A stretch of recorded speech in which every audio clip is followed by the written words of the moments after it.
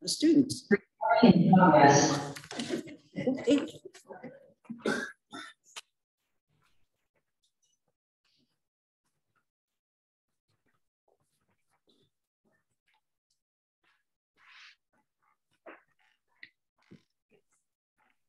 So glad to see everybody tonight. And no, Mary Ellen asked me to remind everybody out there to mute, and instead I hit stop record.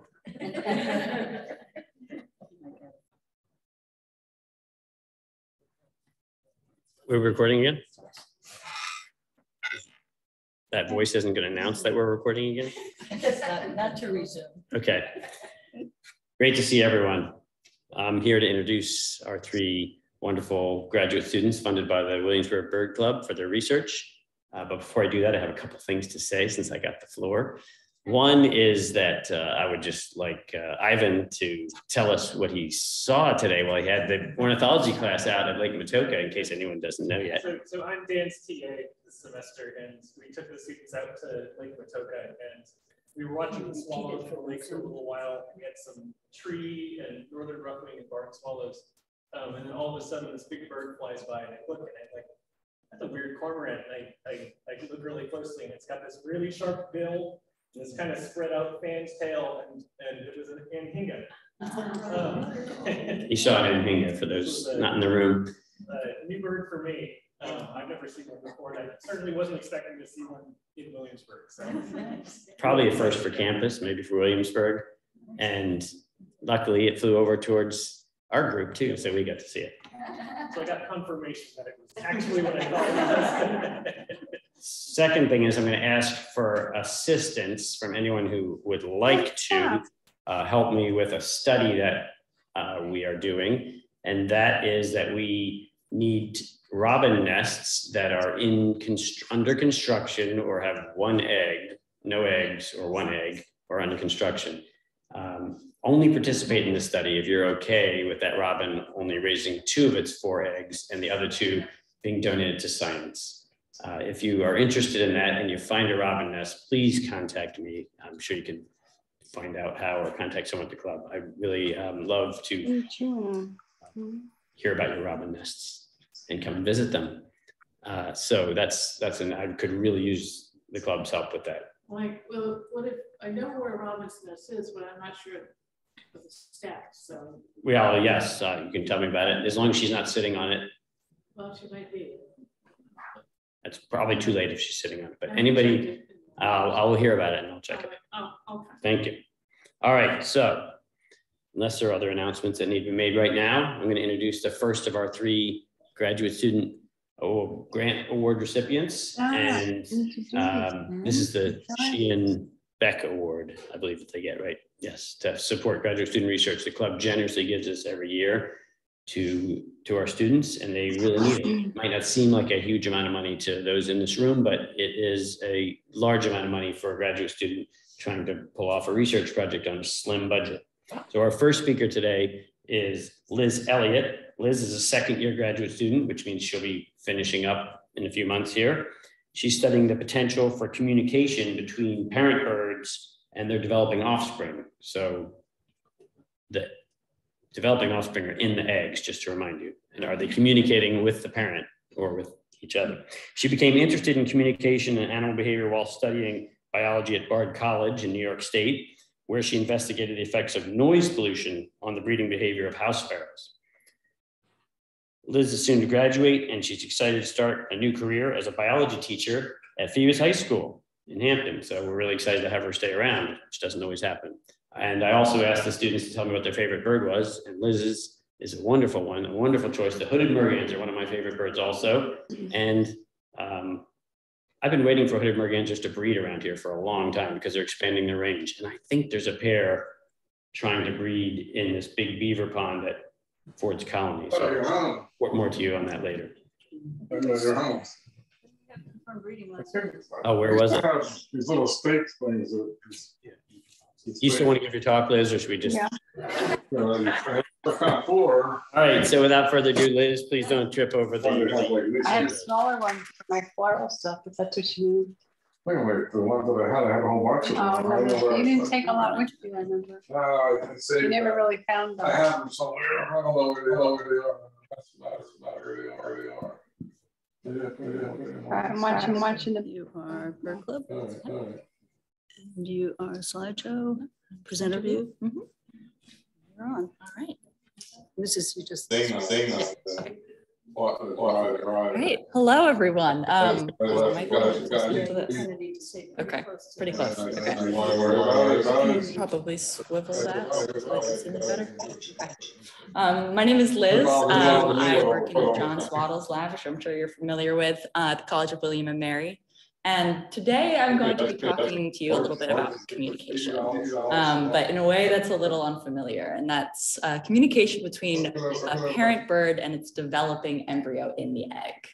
And before that seems kind of sci-fi, we actually do it as humans all the time. We talk to our babies, we play music to our babies, all in a hope to sort of stimulate them or help them somehow on the outside world, right? And it turns out that birds, and here I have pictured zebrafinch, they also talk to their babies. But what we don't know is whether or not they can talk back. So that's what I'm interested in. And as the title of my talk alludes, there's actually not much talking going on, but I will get to that in a little bit. But first off, what do I mean by communication? So communication requires a sender and a receiver, right? It's a conversation. So we've got the transfer of information from that sender to that receiver. And the most important part here that actually qualifies it as communication is that we have that response back, right? So we can imagine a bird alerting, there's a predator in the area, right? And that alone is just signaling. But when its neighboring bird actually flies for cover, then we have communication, right? So it's that response that's really important. And I'll get back to that later. And another thing I want to say is that communication isn't always through sound, right? So we can imagine instead of hearing the predator, perhaps we just see the predator. The bird smells it or feels the vibrations of its footsteps, right? All of these wonderful channels that we can have communication through. Hint, hint, vibration. And so now we have an idea of what communication is. I want to throw in here the possibility that receiver could be an embryo, right? And so we can think about this as being prenatal communication before that egg is actually hatched. So what does an egg need to know, right? Why might it be a receiver of information? It's just isolated in this little packet. What does it need to know about the outside world? And it turns out for the developing zebrafinch, they have a lot to learn from the calls of their parents. So they're native to the Australian desert. So they're experiencing temperatures above 100 degrees on a regular basis. So the potential for them to be able to adapt to those temperatures is really essential. And but how might an embryo actually know, right, what's happening on the outside world? Because it's quite discreet in this little nest and it's under its incubating mother. Well, it turns out that adult zebrafinch kind of act like weathermen. So when the temperatures go above 80 degrees, they emit this really interesting call, and it's different from all the other calls in their repertoire. And it's called a heat call. Can we just ask to make sure folks are all muted? There's apparently some background. Oh, okay. Just making sure that all folks are muted because there's a little bit of background noise. Okay, that's weird. So they emit this really bizarre call. And so the hotter it gets, the more they're calling. So you can imagine for perhaps a listening embryo, because they can hear, but that might be really good information. The more they hear that call, the hotter it's likely is outside. And my collaborators tested to see if that might be true, if this information is relevant to a developing embryo. And they actually played this call in absence of any sort of changes in heat. And they found that these eggs developed and hatched into really heat tolerant individuals. So not only did they prefer hotter locations, but they did better in hotter locations. So if we put that into the framework of communication, we've got the sender, the parent, the signal, that heat call, and the receiver, the egg, and that long-term response. But what I wanted to know is there's a lot of time between the reception of that signal and the response we're talking about. What's happening immediately? Is there anything in the egg that's going on that could potentially be feedback? Something that could potentially be a signal that the parent could then pick up on, or perhaps the neighboring siblings in the nest? So I wanted to ask that question. But importantly, you might be asking, how does an egg communicate, right? So we'll go back to sort of those other channels of communication I was talking about here. And first we might think of sound. Are they able to vocalize in the egg? Well, some birds can, but unfortunately zebrafish cannot. So that's kind of out of the question. The visual cues and chemical cues, they can't really go too far beyond the egg. But vibrations, we can kind of imagine that, right? There's actually a lot of movement and jiggling that's going on inside of the egg. And all the heart rate, those limb movements, they're all generating really subtle vibrations at the surface of the egg. Things that, as I said, could potentially be picked up on by the incubating parent right on top, right? Or those other siblings in the nest. So that brings me to my questions. First, I needed to know, okay, do eggs vibrate at all? And how fast and how strong?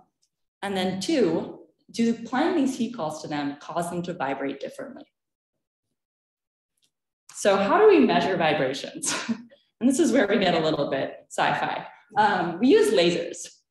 And basically what I've done here, so you see I've got a nice little schematic, but on the side is what my experiment actually looked like. And I put the eggs at that tiny little red glowing thing in the incubator there. And I cut a little hole in the side so that the laser could touch its surface. And basically the laser touching its surface tells us two things. It tells us, okay, how fast is the egg vibrating, right? So how fast is the surface of it moving? And how strongly is it moving? How much energy is behind it? So if we kind of go back to the limb movements, it's how fast is it moving its limbs? How much energy is behind it? And to break that down a little bit further, when we think about vibrations, we usually imagine them as an S-shaped wave or a sine wave. And it varies on the spectrum from low frequency, being sort of where the peaks and the troughs of that wave are further apart. So you can imagine sort of a slower movement of the egg, all the way to a really fast, high frequency movement. So it's really, really fast, right? And the same goes for the amplitude as well, where we can have sort of these really soft, weak vibrations, and then things that are really strong and powerful. So back to my question, do we see these characteristics coming from the egg? How fast, how strong? So as it turns out, eggs vibrate at many different speeds. And let me break that down a little bit. So that signal is really complex. They're not vibrating in one particular way. You can kind of imagine it as there's all of these different processes that are going on inside the egg. You have the limb movements, right, is generating one type of vibration, which we can identify by its frequency. And we have another, perhaps the heart rate, right? Things we don't necessarily know yet, but we can think about. And the important thing is that most of these vibrations are pretty consistent over time. So they're not getting stronger and they're not getting weaker. And that can make sense, right? If we think about the heart vibrating, right? Our heart without stimulation is staying pretty consistent most of the time. But now what happens when we play that heat call? Are eggs vibrating differently? So as it turns out, most of those vibrations that I was talking about aren't really affected by this heat call. But very low frequency vibrations, which we can expect from limb movements and other muscular movements, do seem to be affected by this heat call. So they're getting stronger or weaker over time. And so what does this mean? So when bird embryos hear their parents' heat calls, the strength of their vibrations becomes more variable. So you can kind of imagine it being this sort of change over time that incubating mother on top might be able to get as a signal, right? Or those other siblings in the nest. So, but is this communication, right? So we've got this signal that comes from our sender, that little embryo in the egg. It's this vibration signal. But in order to understand if it's communication, the next step is wondering, is there going to be a response? So I actually have some collaborators who are thinking of making a robotic egg and vibrating it at the frequencies that I found and seeing, does the parent react differently? Do the siblings in the nest who might be naive to those heat calls, do they also respond the same way? But I do have one important caveat. We live in a very noisy world and we see where birds choose to lay their nests, right? So on eaves, under bridges, can we really believe that this sort of subtle communication can be really happening in the nest? Or is it going to be masked by all this noise? So there's still a lot of research that needs to be done to understand, is this an ancient form of communication? Or can it really be something powerful? Can it be something that could help birds adapt to a changing climate? Thank you.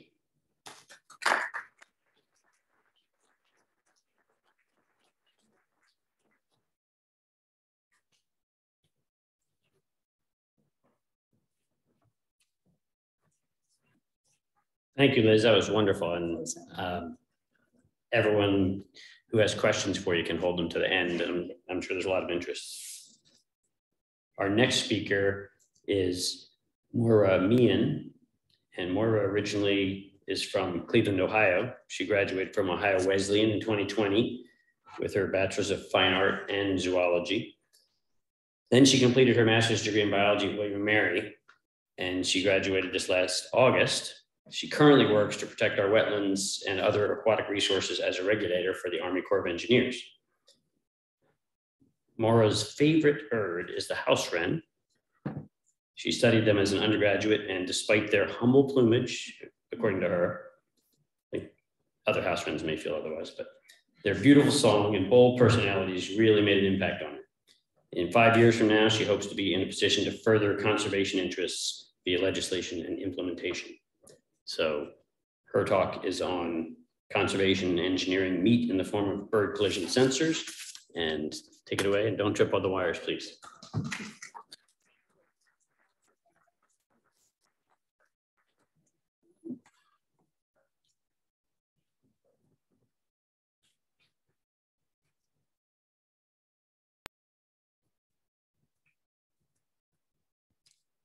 Yours was Full Metal Sound? No. Will's Clyde. From start? Mm-hmm. All right, well, thank you all again for coming out. We really appreciate the support. You guys might remember me because I presented last year about the research I did for my master's. I'm not going to be talking about that though. Tonight, I'm going to be talking about a side project because I had interest in trying to develop a sensor to detect bird collisions when they were happening. And I achieved that by collaborating with folks that have an engineering background. So as many of you are aware, collisions are a leading cause of bird mortality associated with human activities, right? And in North America alone, an estimated 300 million to 1 billion birds die every year. If you'll notice, that's a pretty big range of numbers. And the reason that range is so large is because the number of actual studies we have about this issue are pretty limited. So we have to extrapolate out from those. And, you know, that leads a lot of questions, hence why our range in estimates is so large right now. Part of the issue as well is the main way we get data about bird collisions is through carcass collection. So people have to walk around and look for dead birds. And as you might imagine, that doesn't paint the whole picture because oftentimes dead birds get taken away by scavengers, and sometimes you'll have a bird hit a window and it doesn't die right away. It's most likely very injured, but we might not ever know that it hit in the first place. So as limited as our current understanding is, there are some things we know. For example, these 4 species here, the Swainson's thrush, the American robin, the dark-eyed junco, and the white-throated sparrow collide most frequently out of any species we have recorded as having died from a collision. But what's interesting is we can't really predict which species are going to collide and which aren't. So definitely more research is needed to figure out, why some species do and why some don't. Something we do have a pretty good understanding of is there are a few environmental factors that are strongly correlated with collisions. Unsurprisingly, total area of class tends to drive collisions, as well as adjacency to habitat. So if you have a lot of green space or landscaping nearby, you'll probably have more collisions that way. And that makes sense intuitively, but the data that we do have support that as well. The big question mark, in my mind at least, is how do lighting conditions play into all of this? As you can see from this lovely series of Monet paintings here, the same building can look very, very different depending on what time of day it is and what the weather conditions are. And because we don't actually know exactly when birds are colliding with windows, we don't have a good idea of what they're experiencing and what lighting conditions might drive collisions in the first place. So that gave me the idea of trying to figure out how we can measure bird collisions in real time. So pretty quickly, I knew I wanted to develop a sensor of some kind. But as someone who is technologically challenged in some ways, I knew I needed a little bit of help. So I went to the William and Mary Makerspace, which is an awesome resource on campus, where there are faculty and student employees that help any vision you have become reality. So they helped me pick out some hardware. So they got me set up with a miniature computer and a couple different kinds of sensors. They taught me a little bit about programming. So I learned, how we can actually design a device to do what I wanted to do. And they helped me put it together to make a prototype. Unfortunately, that got me pretty far, but I sort of got stuck and it was my side project. So I was like, oh, that's okay. But my advisor caught wind of some researchers at Indiana University who had the same idea as me. And we started collaborating. Also, there were engineering students at Indiana University that heard about our project and wanted to help. So they were our support on the technical side of things. So the advantages of working together like that is we actually were able to choose better equipment that was better suited to our needs. We could share funding because I don't know if you know this, but during the pandemic, computer equipment got really, really expensive. So it was good to pool funding in that way.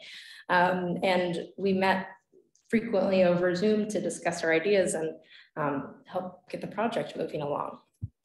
So what did we actually come up with?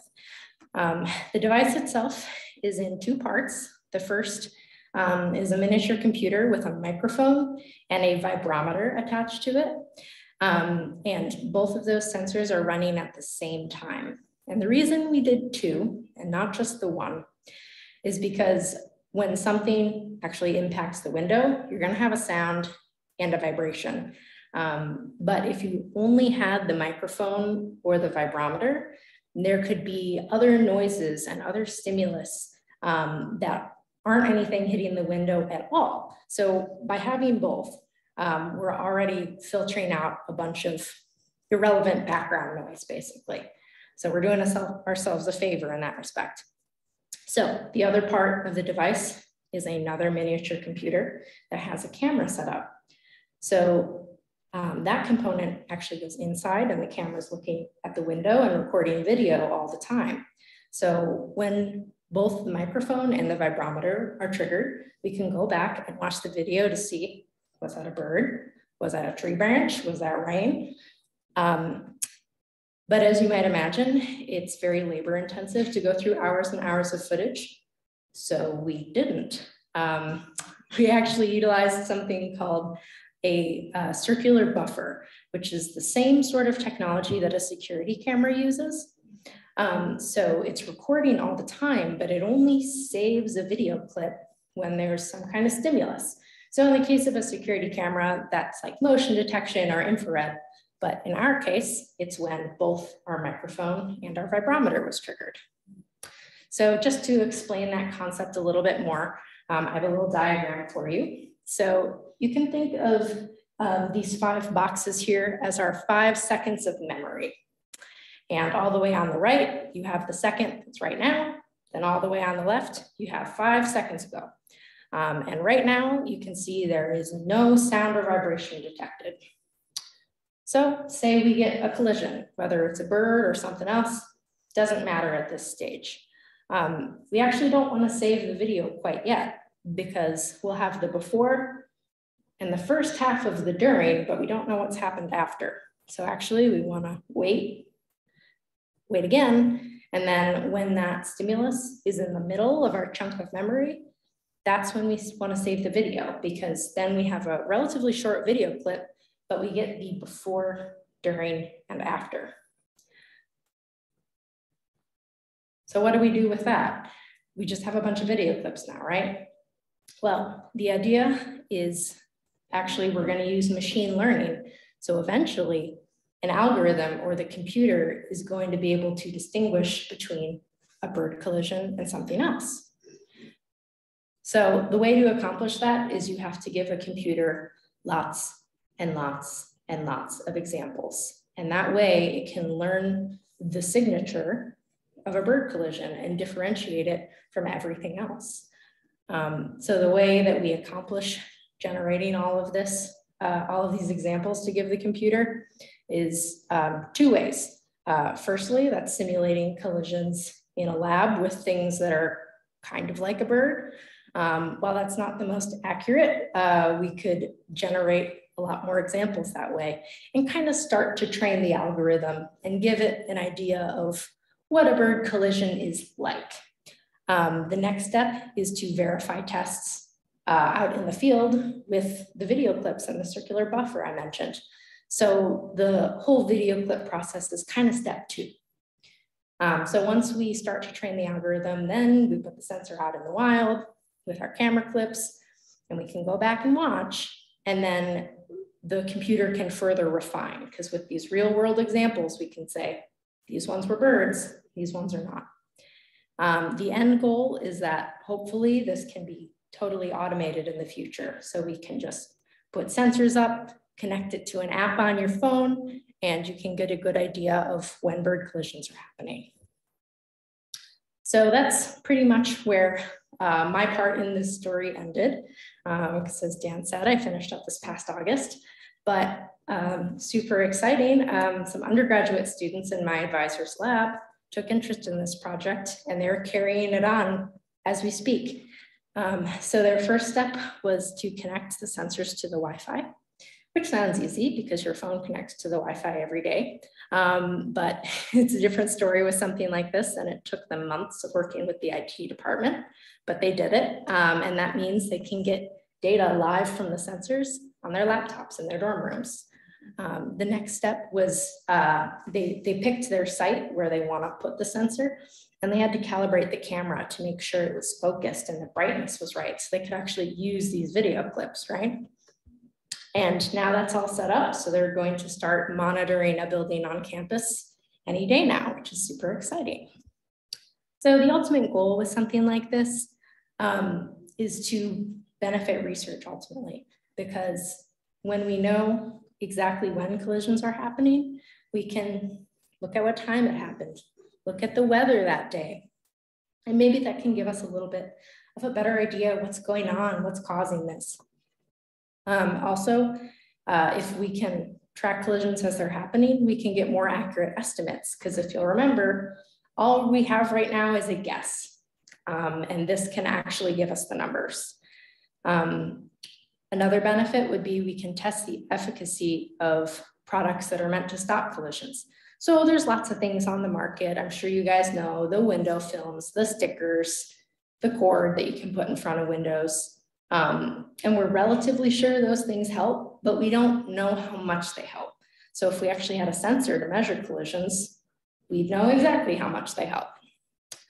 So obviously all of this is pretty preliminary, but once it gets off the ground, it'll be a total game changer for this field. But in the meantime, I'm sure you're wondering, what can you do in terms of preventing bird window collisions? Well, firstly, turn off your lights at night. I'm sure many of you know this, but Migrating birds migrate at night, oftentimes, and they can be distracted and disoriented by artificial lighting at night. So turn off your lights in your house at night.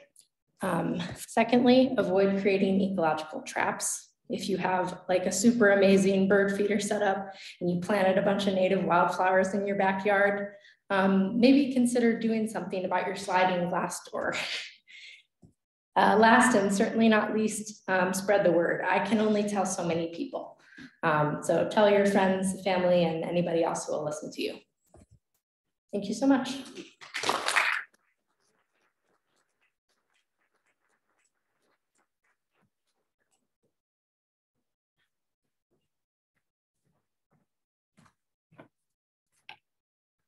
Thank you, Maura. That was great. Can you guys believe that this club is funding all this research on lasers and vibrometers and come a long way from just going out and, you know, measuring eggs and things like that? Unbelievable. So our final speaker is Joey DiLiberto, and Joey is a second-year biology graduate student at William & Mary, and he's going to be graduating this summer. And he is from Los Angeles, California originally. He received his bachelor's degree in 2019 from University of California, San Diego. His favorite overall group of birds is toucans, but he's also very partial to New World sparrows. And of course, when you ask Joey what his favorite bird is, he's going to give you two answers. So he particularly likes white-crowned sparrows, and I have to agree with him there. That is a wonderful bird. Looking to the future, he hopes to be continuing his research on how birds are adapting to rapidly changing climate and world, and that we all inhabit, and he will be pursuing a PhD next year. So he's going to tell you about his research on house sparrows and lead poisoning. And take it away, Joey, and also don't trip over the cord.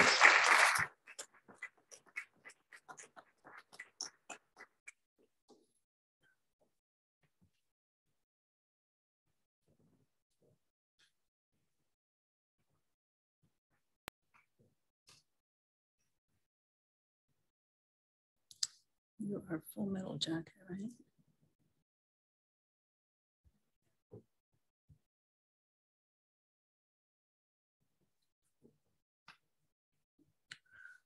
All right, thank you so much that you guys could come out to hear us talk. I really appreciate your time. My name is Joey DiLiberto, and today the title of my talk is Full Metal Sparrow, which is a wonderful little reference to Stanley Kubrick's film.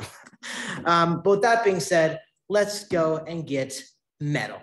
When I mean metal, I mean lead. So on a bit of a downer, but lead pollution and organisms' exposure to that pollution remains a major concern for humans and wildlife alike. You may have heard this in the news recently. Just right before Christmas, Merry Christmas, there was a report that found out that there was a little bit of lead in dark chocolate bars. This was outdone in January when the FDA found a bunch of claims that baby food even had trace lead in it. And then for all of the bird fans over here, last year, a monumental study found that half of all the bald and gold eagles, all of the eagles in the US were suffering from chronic lead poisoning. That means that either they're living in really lead polluted environments for long periods of time, or they're eating fish or carcasses that have lead shot in them. But again, multiple times. So this is remaining a big pollution and a big problem. And we have very ample reason to be wary of lead. Lead is one of those forever chemicals. It doesn't go away, doesn't break down, just like mercury and PCBs. And it causes a litany of really negative health effects and problems for many systems all over the body. We're talking about kidney failure, anemia, decrease in bone density, and of course, well-documented shifts in behavior due to cognitive and neurological damage. In a nutshell, environmental lead pollution acts as a major stressor negatively affecting organismal health. But a stressor can be anything. Here it's a pollutant like lead, but it can be predation, it could be heat tolerance, it could be the ability to see a window. And if you have some sort of trait to be able to circumnavigate that stressor, it can actually help you and increase your overall fitness. At the very least, it can help you get through that stressor. And amazingly, that's what we're beginning to see with some species. This is a little small fish called the mummy chog. It's found right out here in the Chesapeake. And some research about 10 or so years ago made a splash when they found that basically genetically, in polluted areas, like very polluted parts up on the Elizabeth River, the fish out there were having a higher expression of genes associated with that pollution resistance to all the cocktail pollutants out there, and then a decrease in the overall amount of proteins and expression associated with size, condition, or even cancer resistance, things that would help a fish survive normally if they weren't having to deal with this big stressor. Now, while we're beginning to see the beginnings of this in fish and plants and a few other things, we haven't seen this in terrestrial animals at all.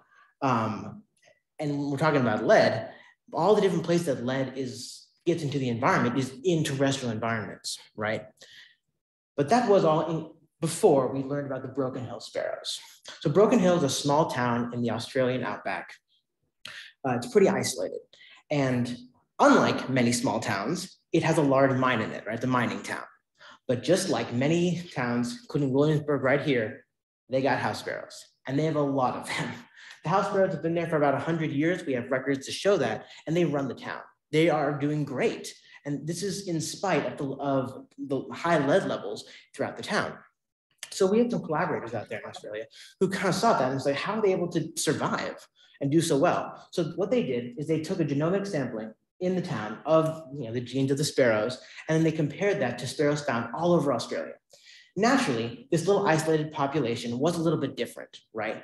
But in all the places that it was different, or that the genetic genome was different, those were on genes that could be associated with lead or zinc resistance. And so this, of course, started a multi-university collaboration to understand, is this like the early signs of adaptation to like a polluted environment? Like, what's going on here? And that's what some of our collaborators, I guess, basically people started catching birds like crazy, right? They took a lot of blood samples, thousands of birds were caught. And what they did is they compared different blood metrics, such as things associated with immunity, things associated with anemia, right? And then they compared that to the lead level found in the bird. And across the board, they didn't really find a lot of correlations. You would expect that if you were suffering from levels of lead that would elicit poisoning, it would impact your immune function, but they didn't find any of that. And of course, with all these potential physiological adaptations, it kind of posed some new questions. Mainly, do these adaptations extend to behaviors? But why behavior? Behavior is kind of thought as the summation of all these different systems. You could go out and measure bone density. You could go out and measure like how viscous your blood is, or all these different things, right? But that's only one thing that goes into a behavior response. Basically what it allows us to do is like look at a whole different dimension of how all the different internal bodily systems are working in tandem to allow a bird to escape a predator, to forage for food, to find a mate. And in the end, that is what's going to be helping the bird survive. That's what's the main fitness goals. And so this kind of leads me to my main question. Do the adaptations in Broken Hill's house sparrows extend to ecologically relevant behaviors? Specifically, I'm going to be looking at handling aggression, or how feisty the bird is in the hand, takeoff flight performance, their ability to fly away from a predator, and then activity in a novel environment, how well they're moving around when exposed to a novel stimuli. As we would expect from my prediction, within this population that's adapted, we wouldn't expect to see that lead having an impact on any of these assays. All right, so how did I do this? Well, first, I had to get to Broken Hill. The Broken Hill is right there in the far west of New South Wales, real red dirt kangaroo country. And there we go, okay. So the town itself is bisected by an active lead zinc mine. It actually sits on the world's richest deposit of zinc ore, but naturally there's a lot of lead with that, and lead pollution has, well, it has a long history of dealing with and having issues with lead pollution. And as you can see here, like the settlements and all the houses are like right next to the mine. One of the places we were netting, the woman's backyard was the mining lease. And of course, their backyard has high levels of lead. Regardless, house sparrows run the town, as I was saying. They are very abundant and have lived there for 100 years. Now here's a map of the town in regards to the soil lead levels. One thing that's important for my study is I looked at high lead versus low leaded areas. the reason why we could even use that is because of many years of our collaborators sampling the bird's blood and looking at the overall levels of lead. And there is a very strong correlation between house sparrow blood lead levels and soil blood lead levels, which kind of makes sense. I mean, I'm sure many of you have dealt with house sparrows. They're pretty persistent and like to stay in one place for a long time. A study last year found that house sparrows could have their entire adult lives foraging territories and even their progeny's territories within 3 gardens. So this makes it very easy to just go to an area, find, okay, well, what's the soil lead level? This sparrow likely has that level of lead in its blood. And so we have our high lead and low leaded areas. This also helps us out because, as you can imagine, if we're looking at like flight performance and we have to take a lot of blood for a lead test, might impact your, we can't give the birds little oranges and water like when you give it blood. So this allows us to look at behavior more accurately.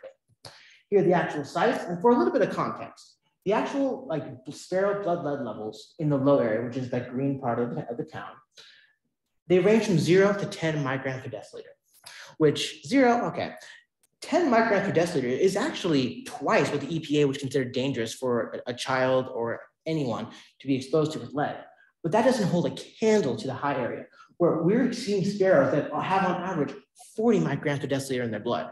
That is like across the board lead poisoning. And yet somehow they're surviving, they are reproducing and doing great. I mean, there are even juveniles that they have found, juvenile birds that have 100 micrograms per deciliter in their blood. Like, how are they surviving on all this? Anyway, but so how do we go about all this? So we'd go up to our different sites and we'd catch birds using mist nets. This is what a mist net looks like. We would just set up in people's gardens because that's where the house sparrows were, right? So we kind of try to not get around the lawn ornaments, set up the nets. And then once we caught the bird, I would run a quick aggression trial, ban the birds, and then we would do a few some measurements, right? And then either the bird would go for the takeoff flight performance or the activity in a novel environment. The bird would then be released because we're trying to do long-term monitoring of this population. All right, so for my actual assays, I'll try to breeze through some of these, but the first one was that aggression assay. Here we just wanted to see how feisty the bird was when encountering a predator, which is me. I'm always going to be the predator in this case. Scary ape for bird. But anyway, so the first of these 3 separate measurements was the struggle assay. I would just take the bird from its bird bag and put it up to my face and count how many times it struggled in 30 seconds. Then I would average I would count the number of breaths as the bird was breathing for 30 seconds. I did that twice and averaged it. The last one was an overall demeanor ranking 1 to 5 relative to other birds we would catch. This is kind of a bird banding tradition. So it was one of our metrics. All right, moving on. Oh, wait, okay. The next assay was the takeoff flight assay, which is we utilized the flight outhouse, the flight studio, but it was often confused for an outhouse, which caused problems. If you need to use the toilet, you can just, anyway, the point being, we'd set this up in the field and it had 3 cameras, as you can see, little GoPros. I would release the bird from that little platform and it would fly out. Later on, I could use a software called Argus, which many of you, if you've been here long-term, a lot of the students have used Argus to actually look at the bird's flight. I could triangulate and get positional data. So that's what I did. And to kind of explain what the different metrics I'm looking at, because how does a bird fly? You have to measure things like velocity, the amount of energy that it's using to get out off the ground. So each flight, first the videos were at 60 frames per second, right? So and each takeoff was 30 frames. So we're talking about a half second of time, which is not a lot of time, but birds fly really fast, right?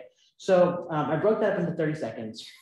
And the first metric I looked at was from frame 0 to frame 1. And I quantified the takeoff force, or that initial jump as the bird is getting away. Like it's, oh, I'm free from the predator, I'm gonna go. And I measured that in newtons. I actually had a physicist friend of mine help me do the math and all this. But so I did that. The next one I looked at was the start flight, which and here I measured velocity and energy over the first 15 frames. And that is kind of the critical point, right? As the bird is really trying to get off the ground and get away from the predator. Then I measured the end of the flight, which I only looked at velocity here from frames 15 to 30. Lastly, I also looked at the whole flight, which is, again, measured in velocity and energy. So those were the actual metrics. There are 6 of them, so we'll go over it. And this is what it kind of looks like as I'm tracking them. I just want to kind of show it once, but the blue line is the flight path of the bird. And I use all of those points as positional data to get all of this differences between points for velocity. I won't get into the math, but yeah. Anyway, but the last thing I did was I looked at generalized activity in a novel environment. That little box is my novel environment, and it is it's a kind of a well-known thing in behavioral ecology. It's basically a sparrow jungle gym full of perches and areas that the bird can go in.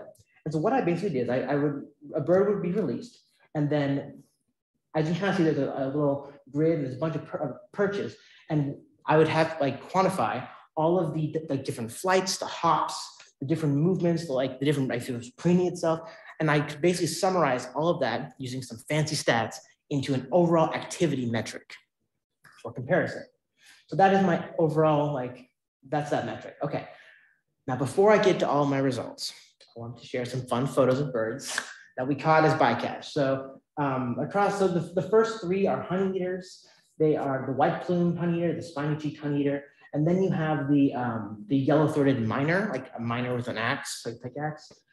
Very confusing because there's also a mina, and Australian accents, mina and miner. Oh man! But anyway, is that a mina? No, it's a miner. Anyway, moving on. So we have a mistletoe bird, beautiful little bird with a little red butt, and then we have the gray fantail, similar to our red tail. They kind of flake with their tails, insects. Then you got the crested pigeon, and then of course the Malay ringneck parrot, which was a very fun day to get out of the net for sure. Anyway, but with all that taken care of, let's get to what did I find with the sparrows. So I'm going to have some graphs. For all the graphs, the purple bar is the area, like the high leaded area, and the blue bar is the low area. So the first three I'm showing you are the in-hand aggression assay. These are those ones like in the hand, how feisty is the bird trying to get away? And overall, we don't see any differences for the number of struggles, breaths, or the score. All those three did not show any differences between high and low, which is what we would expect. Lead is not really playing a role here, it seems. And this is what we also see for that movement activity. This was like the bird in the box moving around, kind of exploring the space. The low birds tend to be a little more active, but it's not different overall. Again, what we expected. And now we have the many for the takeoff flight. So the main thing here was that over the course of the whole flight, we didn't see any differences. But if you put a mirror up to the start, like the starting velocity, the energy spent over the starting flight, and that takeoff force, you actually do see some differences favoring the low birds. So the birds in the low leaded area are they're flying a little bit faster and putting more energy into their takeoff as they're getting away. So that was kind of the interesting result, as what we didn't expect, but is rather, what's really interesting, right? And kind of going into our conclusion, what does this mean? So I guess we'll start first with the aggression and the activity assays did not show any differences between the high and low areas of lead. So that kind of conformed to our expectations of that these behavioral metrics may not be impacted by lead pollution. But in terms of the flight, we are seeing only in that beginning part of the flight, a potential difference between high and low leaded birds. And the thing is, in that beginning part of the flight, those first 15 frames, that's when the bird needs to get away. It's that critical period. If the bird is trying to escape from, let's say, a cat or a dog, or it's Australia, so maybe a dingo, a deadly snake, a spider, or a drop bear, then that would be the critical time for the predator to try to get him again. And they're a little bit slower. They're not as willing to pop off the ground. I shouldn't say willing, but don't have the ability to pop off the ground as much. That could really impact their overall fitness. They'll be lunch. All right, in terms of future directions though, we are currently, we just finished actually, an experimental dosing experiment here in the US with naive sparrows. I do have the data actually, and I would love to talk about it if anybody's interested, just seeing how non-adapted birds perform in these assays, essentially. Spoiler, okay, I'll tell you. They are affected because they're not adapted anyway. But the main thing though is that, so this study was an observational study looking at going out and collecting different birds across this gradient. In order to actually really look at is this population specifically different, this adapted population, we'd have to conduct an experimental dosing study in Australia with the Broken Hill sparrows. And that's exactly what we're planning on doing, using my results and my overall methods here as a template for that. And hopefully this gives us a better idea of what's going on with these birds that have somehow proved that life finds a way. And with that, I will end. Thank you so much to all my collaborators, the amazing undergrads, Kara and Alexander, who helped with the activity data, all the funding, different agencies, and of course, the Williamsburg Bird Club. You guys have been phenomenal. And this is from all three of us. We really want to thank you for that, for your contributions in like financially. Specifically, that flight outhouse, so the flight studio and the box, I had to buy all that wood, and I used the money from that grant to actually build that in Australia and having to deal with metric conversions. And anyway, but the main point being that was really generous of you, and I really appreciate it. So thank you. All right.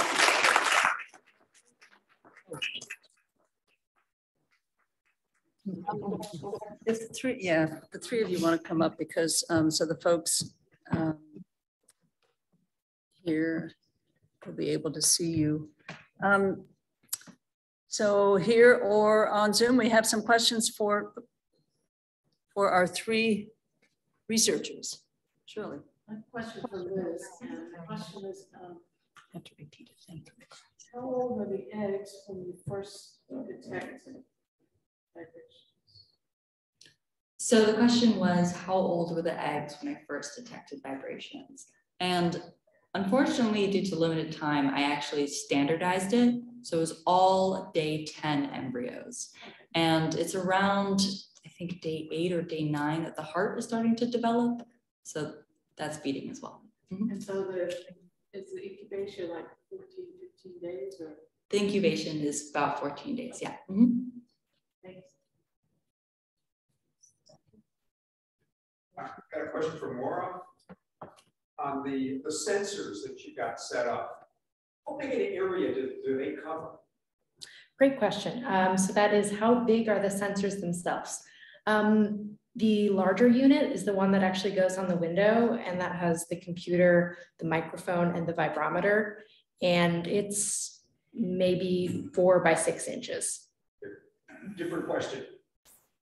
How much of the building can you see with those sensors? I see. So the question is, how much of the building can one sensory unit detect? We're not entirely clear because we're just getting it out there to do field testing, but these are very, very sensitive. So, my gut says if we wanted to monitor like one side of one building, maybe 5 or 6 units spaced out across the whole thing. Thank you. I have a question for you as well, actually. Regarding the bird strikes that you said the most common birds involved in that, is that specific to this area, or what area were you speaking of when you said those are most common? Sure. So the bulk of our data comes from Canada and the United States. And do you have any reasoning as to why those particular ones? So the question is there any reason why those species tend to hit the most? That's a great question. The answer is not really. Migrant birds collide more frequently than residents do. And it seems like foraging behavior, flocking behavior, aggression, that might be playing a role species to species, but we just do not know enough yet. Follow up to that is those 4 were kind of ground feeding, Mm-hmm. low-level feeding species. Mm-hmm. Does that factor in? Certainly, yeah. So all 4 species that tend to collide the most are low-flying, ground feeding, and that might kind of get at birds that have similar foraging behavior. Certain foraging styles might lead birds to collide more. Hi, this question is for the gentleman with the sparrows. Sparrow guy.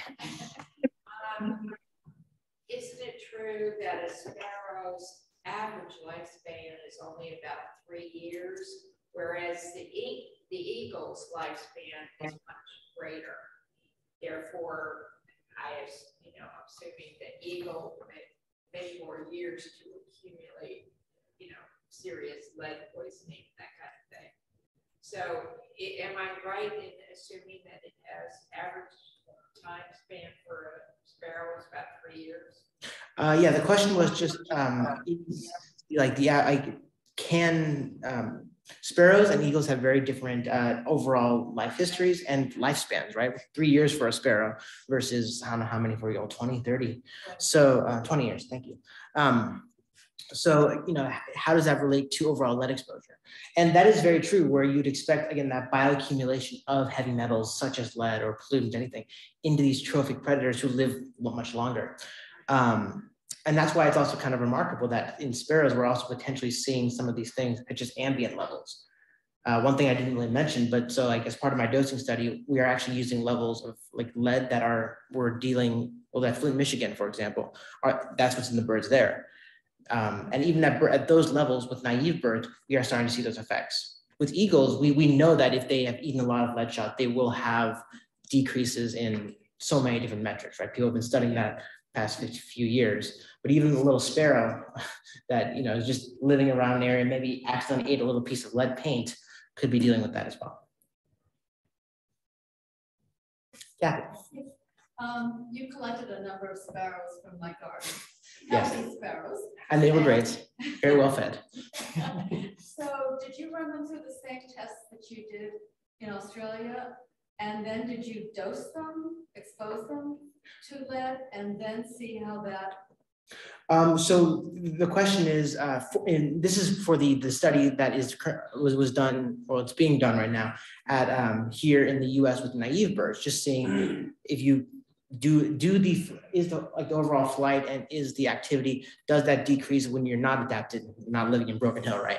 And the answer so far is yes. Across the board, the overall activity levels in this exact same assay after a 100-day dosing, which is about 2.5 months dosing period, decreased the overall activity levels of the birds that were non-adapted. And then this was also what we saw with the flight, was that over the whole flight, not just the start, the whole flight, the leaded birds did worse. Kind of further contextualizing the fact that we're not seeing that in Australia, where we have 3 times the sample size. It's a remarkable sort of thing. But yeah, and again, thank you, Kathy, so much for allowing me to catch birds in your yard. That was so helpful. Yes, one in the back. Yeah, for Laura, the statistic of the 300 million to 1 billion annual fatalities. What's the source of that? Of those figures? Where does that come from? Great question. So that's where do we get those collision estimates?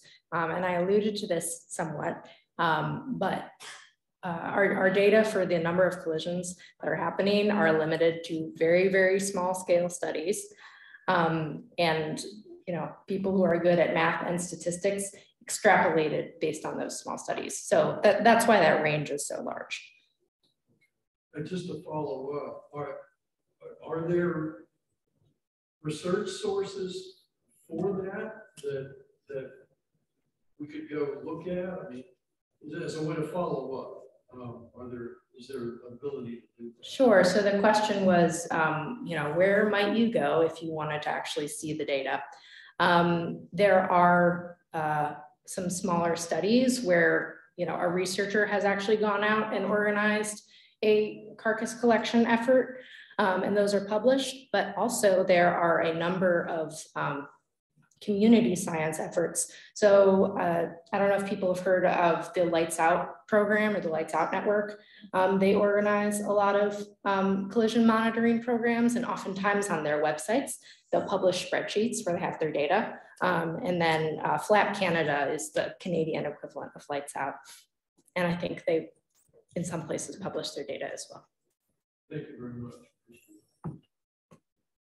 Question for Liz. You looked at the role of the vibrational communication in the context of these heat calls and possibly changing a way that the young could change their physiology before they hatch. Is there that's a very specialized context for this. Are there other data, or did you look at anything just to sort of establish that this sort of communication occurred or could occur in other systems where warning your babies about the heat isn't necessarily going on, but maybe synchronizing the hatching or other things? Yeah, so the question was sort of, are there any other similar systems that we're seeing, communication systems like this heat call system in zebrafinch, where parents are sort of alerting or talking to their embryos, if that's right. And yes, there are. I mean, in birds, it's quite limited, but a lot of my study came from, was inspired by rather a study done several years ago on herring gulls, I think it was, or no, yellow-legged gulls. And essentially what they had seen is that when the egg was exposed to the parent basically saying there's a predator nearby, there was a change in the egg's vibrational response. And what they found is that that was able to be communicated to others in the nest. So for those eggs that hadn't been exposed to that call, when they were placed next to the ones that did, they responded in the same way. And when they hatched, they had all sorts of behaviors that really helped them sort of against predators. So they were sort of crouching more in the nest and all these things that were really relevant to that original signal. In terms of other things that have been sort of related to temperature, that has not yet been seen in birds, but we do have a very willing undergrad who's going to be going out this summer to see, to check out bluebird nests and to see, because we know those nests go way above 100 degrees in the summer, and some sort of communication like this could possibly be going on. So we look forward to that research, and maybe he'll be here presenting soon. Thank you. Let's kind of follow on. Yeah.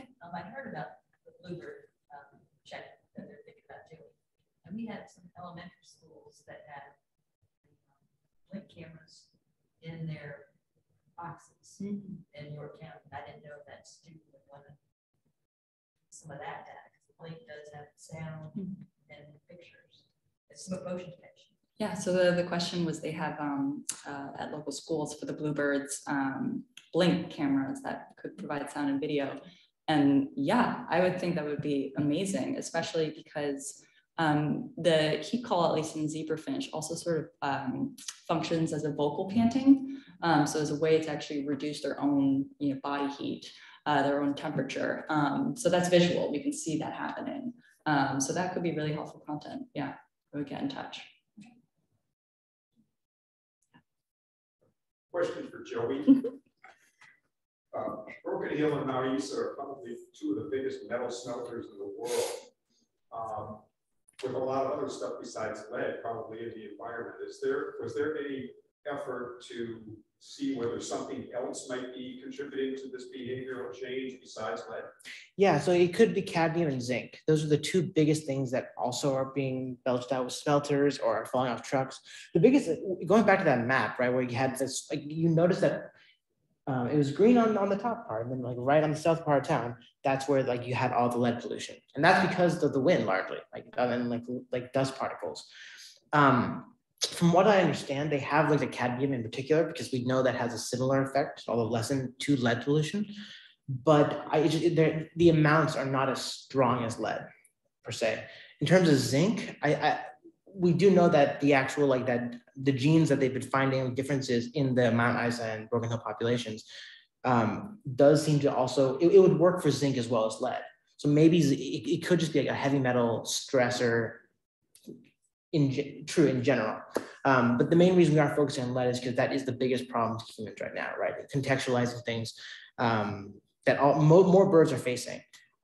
Although, yeah, cadmium and zinc are problems that are popping up in our chocolate, unfortunately. Thank you.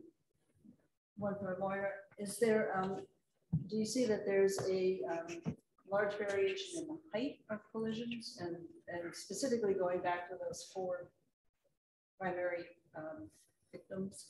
Yeah, good question. So the question was, is there a variation in what height collisions seem to be occurring at? And it's hard because we're not witnessing a lot of these directly. Find that out eventually. Sure, yeah, but it does seem like collisions tend to occur 40 feet and down. So in some ways that's good news, because if we wanted to say put a window film on a building, we wouldn't have to do the whole skyscraper. We would just have to do the first couple stories. Great question. I have a question for Laura too. You were talking about, you have a sensor on the glass that's approximately 4 by 6 inches. Maybe I misunderstood, but if the bird strikes that piece of glass, say 18 inches above your 4 by 6 sensor, how much is detected? What's detected? So the question was, how sensitive are these sensors? Like if the bird collided further away from it, would it still detect it? A collision on the same piece of glass as the sensor would almost certainly be picked up. And depending on how the glass is installed on the building, it's possible that collisions would transfer between panes as well. We don't, like I said, this hasn't really been tested out in the wild too much. So we're just gonna have to try. And that might look like installing the sensors and like throwing tennis balls at a building, if I'm honest. The angle of the camera, wide angle camera, and you can see the collision, 2 feet above the 4 by 6. But if the camera doesn't have a wide angle, then you won't catch that bird that's way up there. Yeah. It's a combination. Yeah. Definitely the type of camera we're using is something to consider as well. Yeah. Thank you. Also for more, I have sliding glass doors in my area, and we bought a whole bunch of decals that are supposed to deter crashes, and it's not working. Do you know any surefire method? We actually come up with a great idea for, because I'd like to, I'm still hearing the thumps. Yeah, so the question is, the decals that somebody bought don't seem to be helping to prevent collisions on their sliding glass door. My question to you would be, how far apart is the spacing between? Spacing of the decals? About a foot apart. We have about 20 all over the place. Yeah, unfortunately with the decals, I don't quote me exactly, but I think they have to be like 2 to 4 inches apart from each other to really help. It's close.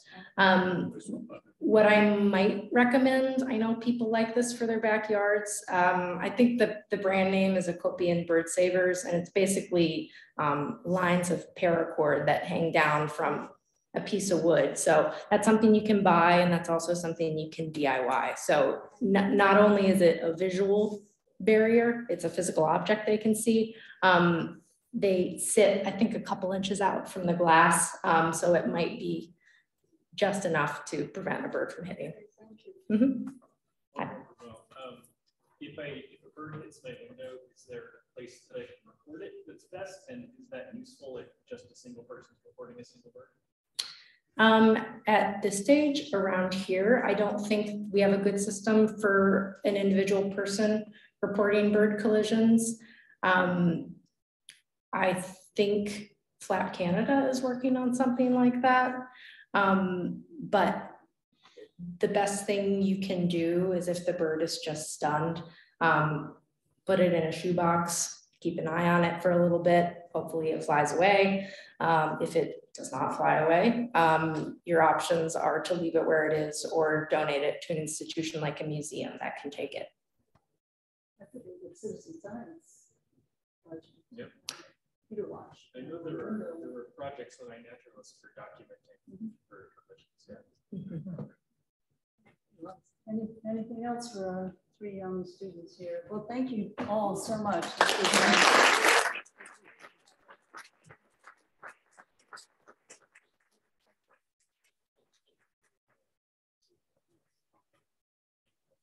You're all 3 quite an inspiration, and we'd love to have you stay for the rest of the meeting. It's very quick, but I hope you'll even participate in some of our things. So I just have a few announcements of upcoming events. The next one, Saturday, we have a bird walk at New Quarter Park, our regular 8 o'clock bird walk. This Saturday, we're going to be joined by the Middle Peninsula Bird Club. So we're going to have a little bit bigger crowd.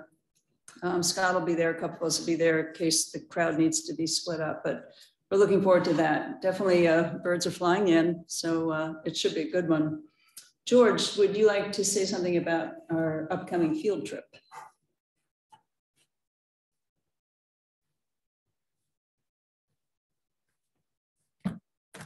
Yeah, thanks, Nancy. Coming up, this is a follow-up to our meeting last month when Chance Hines was here talking about red-cockaded woodpeckers. Saturday, May 13th, we've been granted access for a small number of our club members to go to Piney Grove. I put out an advertisement a couple of weeks ago mentioning this. We still have one space available. And if you are interested in going to Piney Grove on Saturday, May 13th, let me know. It's going to be early. We want to get on the 5:20 a.m. ferry to get to Piney Grove when the birds are just waking up out of their holes and start foraging for the day.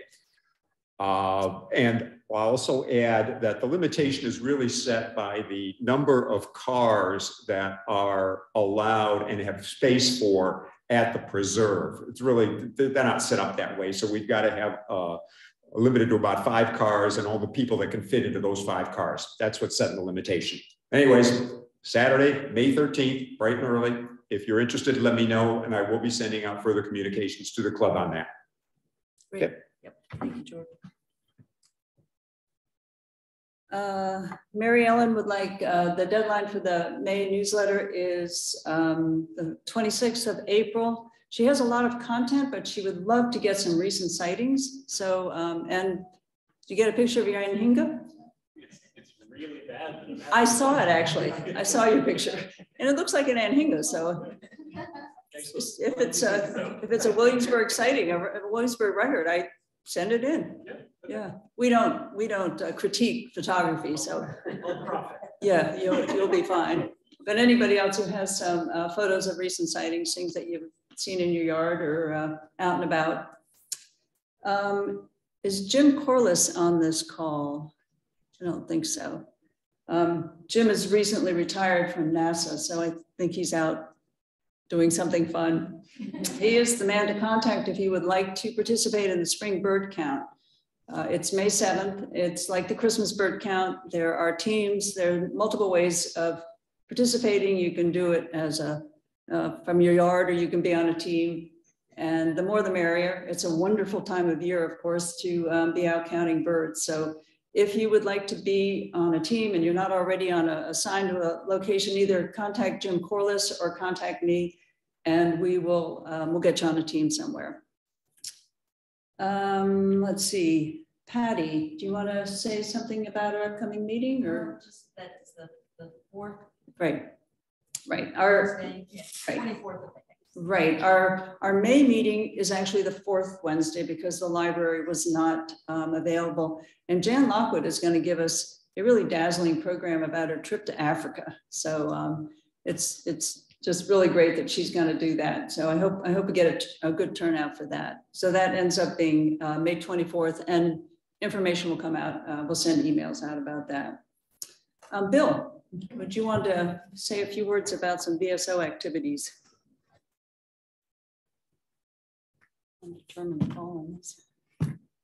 So it's been my pleasure to be the president of Virginia Society of Ornithology 2022-2023. I've got to say, this meeting is always a humbling one, and you all are absolutely fantastic.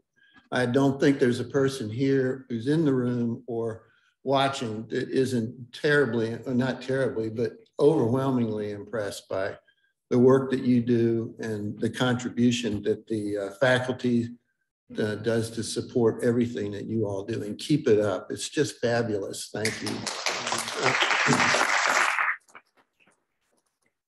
The Virginia Society of Ornithology is going to have its annual meeting virtually on Cinco de Mayo, Friday, May the 5th, 7 p.m.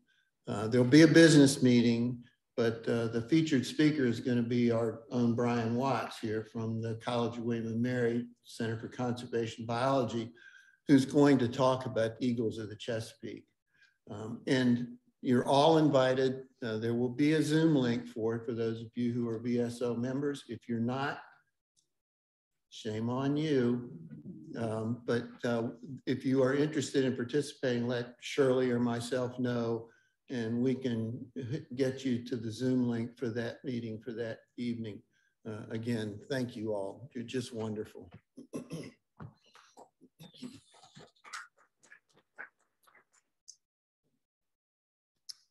Thanks, Bill. Anybody else have any announcements or? Yes, Shirley, come on up. You gonna tell them about our trip to Texas? No, I'll let you do that. No. We'd be here all night. On a follow-up to the trip to Piney Grove that the Bird Club is sponsoring, the VSO is also sponsoring a trip to Piney Grove on, I think it's May 28th. Again, it's a limited number of people because of the limited parking spaces. And we're going to be advertising that trip probably next week or the week after. But the key is you have to be a VSO member to join that trip. Now, that's another reason to join the VSO. I'm the membership secretary for the VSO, and I would love to see your membership come in either by check or by what's that called? Online. So anyway, and then the next field trip that the VSO is sponsoring is right in our backyard. It's going to be over in Gloucester County. On Saturday, they'll spend the day at Machicomico State Park. And then on Friday and Sunday, they'll be at some other parks, one of which will be Beaver Dam Park. So again, you have to be a VSO member to participate, but it's only $20 to be a VSO member, so it's worth it. It's not often that we have a VSO field trip that close to us. You can spend the night in your own bed and drink your own coffee in the morning. So, anyway, there'll be some information about that in the upcoming Bird Club newsletter, so be on the lookout for that. Thanks.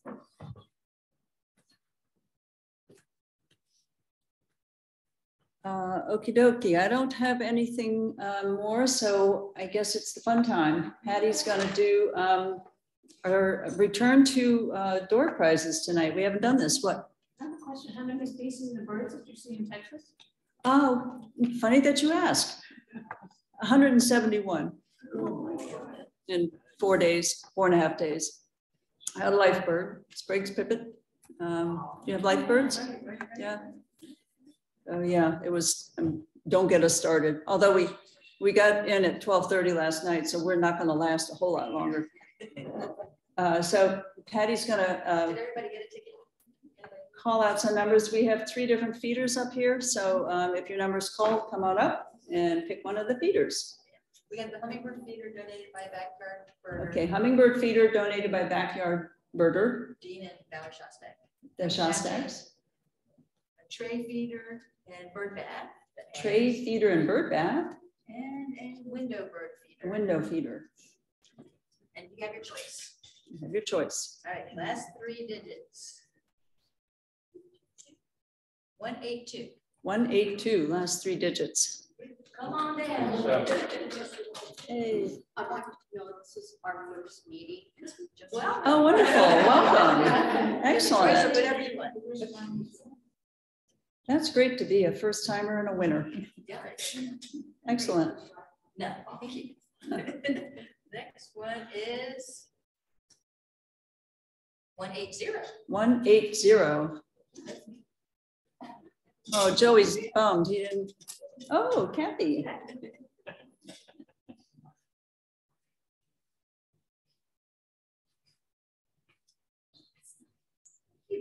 Window feeder. And we have a hummingbird feeder. Is 176. 176. Oh, Babs. Yay. All righty. We have some bookmarks up here. If anybody needs a bookmark. Okay. I think I made it now. Well, thank you, everybody, for coming out, and particularly to the students and for Dan for taking the time. Again, this is my favorite meeting of the year. You really do inspire us, and we're going to be watching for you in the future. We know you guys are going places. So thank you so much, and well done. Oh, yes, what, have a question? Sorry, I'd like to just say something before. My daughter, who lives in British Columbia and is a member of this club, is visiting. Oh, how wonderful. Well, welcome. Yeah, no, I've been enjoying your meetings on Zoom. So Nice excellent. to be here for a change. Oh, how wonderful. Well, welcome. We're thrilled to have you. How long are you going to be here? I'm leaving on Friday, actually, or Saturday.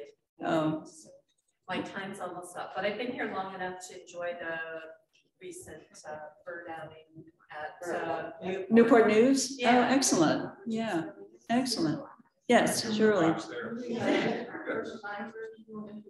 Yeah, would you guys want to say who you are? And So I'm Mark, this is Darcy Patterson. okay. We've lived in Williamsburg since October. Oh, excellent. Wow. From Tacoma, Washington.